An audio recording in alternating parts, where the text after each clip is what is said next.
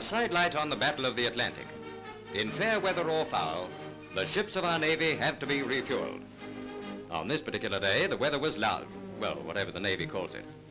An oil tanker has met us well out in the Atlantic.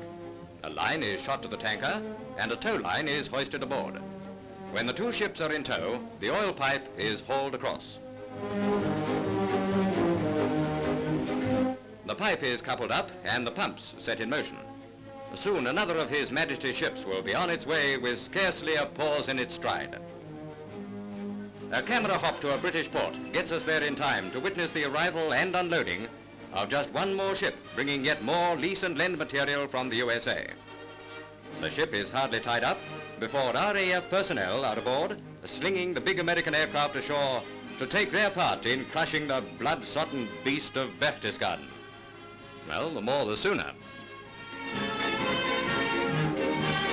Mr. Churchill sponsored the introduction of the tank into modern warfare, so one can understand his interest in their development.